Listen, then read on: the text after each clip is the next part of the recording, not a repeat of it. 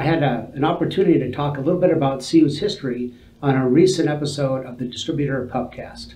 Computers Limited, we're 44 years old now. So we've been through 4 decades of technology changes and industry evolutions. And my father at the time was one of the co-founders, then became the sole owner in the early 80s.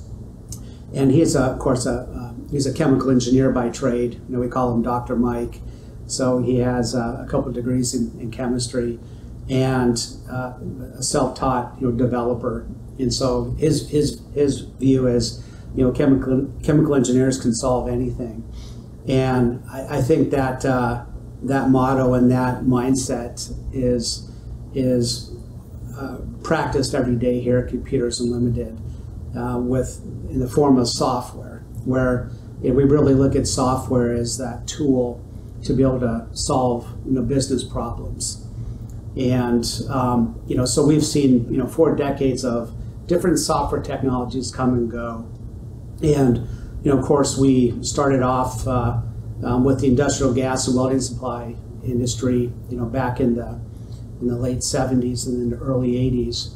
And then early 80s, then we also branched into healthcare in the form of home healthcare. So those are providers that are providing equipment and medical types of devices that are primarily used in the home. So there's a distribution to the home environment, whereas industrial, of course, is to more general customers. We do have another smaller division that services the audiology healthcare segment. It's a smaller part of the company, but again, pure software development. So, and probably one unique thing about CU, people always refer to us as Computers Limited or CU, or we run on the TIMS software system. TIM stands for Total Information Management System. So that's the name of our product. That's been really front and center for 40 plus years, and we've been able to migrate the code base of TIMS through 4 or 5 different technology platforms. Back in the day it was digital equipment, VAX VMS systems, PDP, VAX. Then it was digital Unix. Then it was HP Unix, where we run on the Intel chip, and then now onto Windows, as well as web, and then probably the last couple of years, smartphone devices.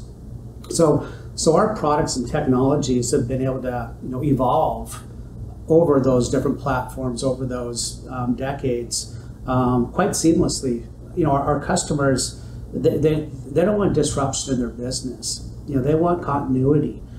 So we have to be really careful of when do we adopt a new technology and weave it into the rest of the TIMS code base, which is millions of lines of code. So we have to be very cautious of how fast do we want to run.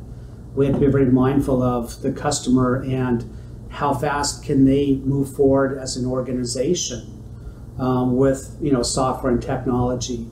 So you really have to pay attention to the technology sector, but also your customer's core business and the pace that they can assimilate new types of technologies that hopefully if they're designed correctly, they're going to streamline businesses even more than their current level.